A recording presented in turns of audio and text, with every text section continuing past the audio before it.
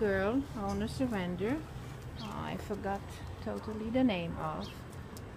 She is an owner surrender and brought in most likely because of her skin problem. She's been a mother too, as you can see. Her nails are very long and her skin is not that great. I mean, she doesn't test positive for Demodex, but she has no mites that they can see, but still we have to observe a little bit longer. She's a nice gal. She walks well. She seems to be house trained. I don't know if she's truly. We have to see the owner surrender profile. See here. She likes food, but she doesn't snatch it. Mommy, here. That's for you. That's for the girl. Yeah. Yeah, very good. Very good girl. Yeah, she walks with a little bit of difficulties with her hinge. I don't know what's her age. That's her little pee-pee here. And she did number 2 outside.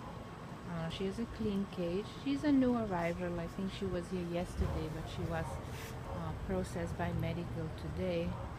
She even was safered, and her safer is average. She's a good girl. No guarding, no dog-to-dog problem, no handling issues. And you know, that's what we can see here. We have met a little poodle. We have met a female kitty, and we didn't have any reaction. Basically, nothing wrong with her. So again, I don't know her name, but she's a nice gal with 2 Groucho Mark eyebrows. Eye patches. It's a really a cute face, and I think that if she was well cared for, she was well nourished, her skin was taken care of, she would look really awesome. Really a pretty dog with very pretty marking. So again, I don't know her name, but she's an owner surrender with a mangy skin and a safer that is average.